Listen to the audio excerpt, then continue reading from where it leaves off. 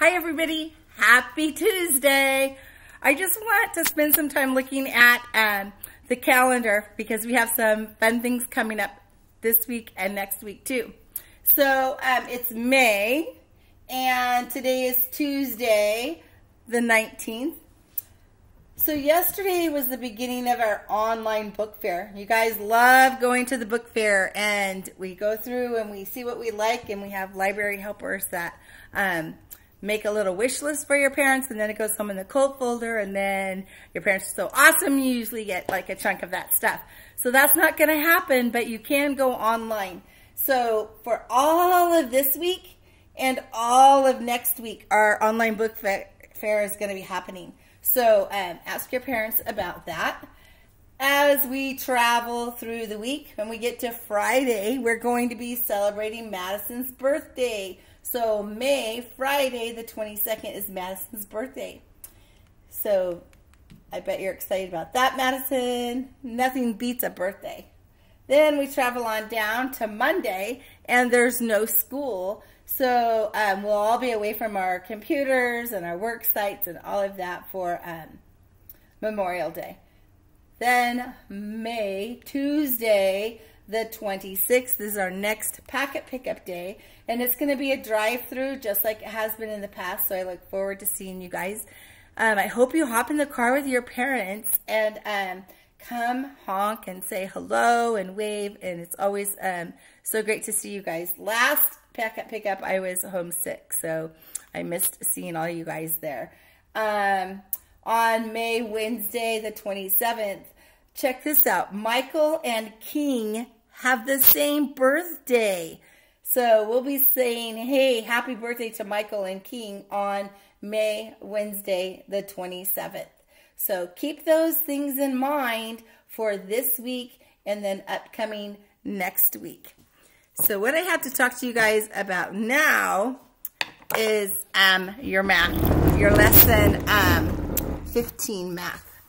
It seems that some of your parents really want to teach adding ones and tens like they learned it in school. But that's okay, because I've told you a zillion billion times that there's more than one way to do a math problem. But for this time, we're just going to slide the ones and the tens around so that we can do quick counting math. So parents, we're not going to be doing the ones and tens and then carrying over into the tens.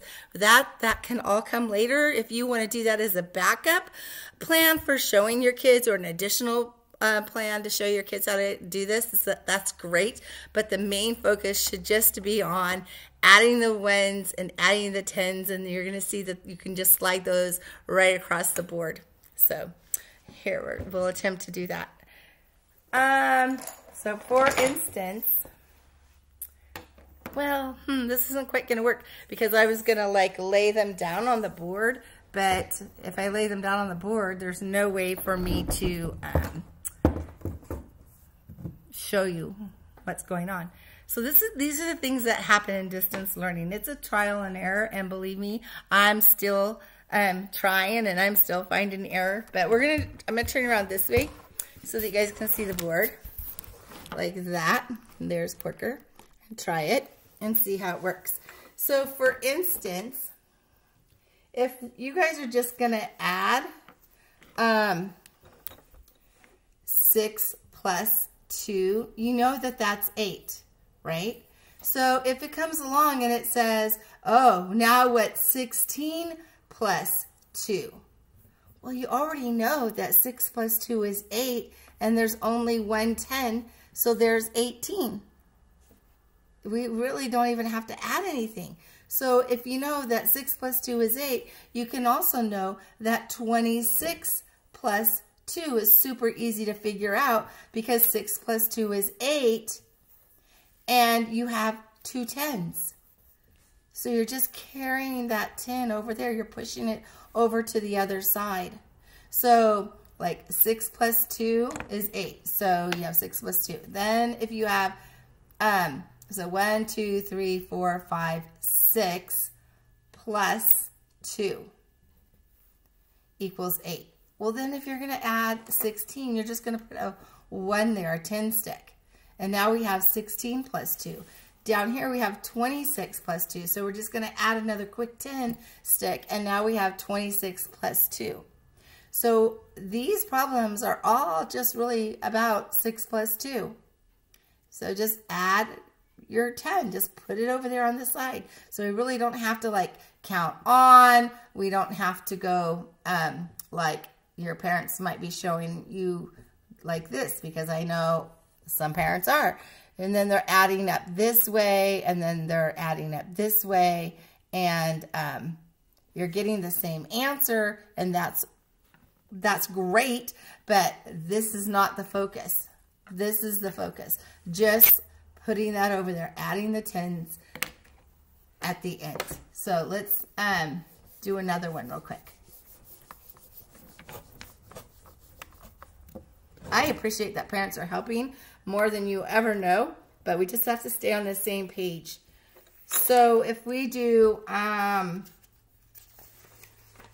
what if we do 7 plus 1 equals what?